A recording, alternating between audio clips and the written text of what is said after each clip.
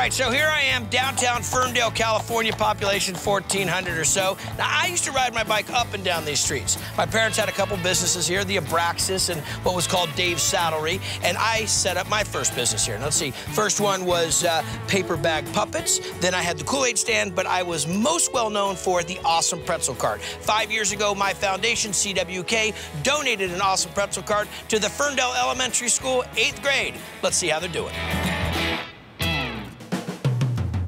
What would you like? Can I get a cinnamon and sugar pretzel, please? This is how I got my start. At 12 years old, my dad, Jim, helped me build my first pretzel cart. Heck, it only took us 6 months. It took me a lot longer to get these kind of lines, though. There you go.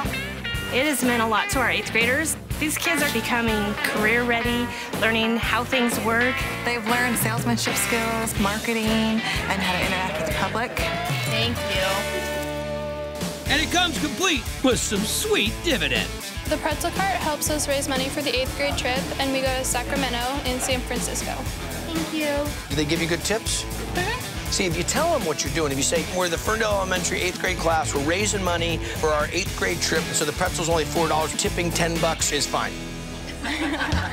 That was my approach. Some things have definitely not changed since I was a kid. This woman right here was my 8th grade teacher. Now, before I say anything, you cannot ask her questions about me, what I was like as a kid, because she's just gonna tell you I was awesome. This is Fran Moyer. Absolutely, absolutely. This is a very influential person in my life. When I started the pretzel cart, I was in 6th grade, and by the time I got to 8th grade, I was in full force of awesome pretzel cartness. Now, Miss Moriarty, she inspires me to do a report on the history of the pretzel. So we do National History Day, and I win. And you get to go to state.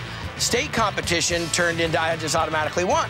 So they sent me to nationals. So 34 years later, the pretzel cart now comes back to Ferndale. What do you think of this? Well, I mean, the life experiences that they're getting, the math skills that they're getting, the communication skills that they're getting, it's amazing. It's just amazing. This is the first one of many carts that my Cooking with Kids Foundation has donated to youth organizations across the country. And these young Ferndale Elementary students are making us proud. Hi, what would you like? Cinnamon and sugar, please. The pretzels are delicious. I think probably some of the best that I've had. Thank you very much. I would like a little bit of salt and some cheese. Okay. Okay, I like it.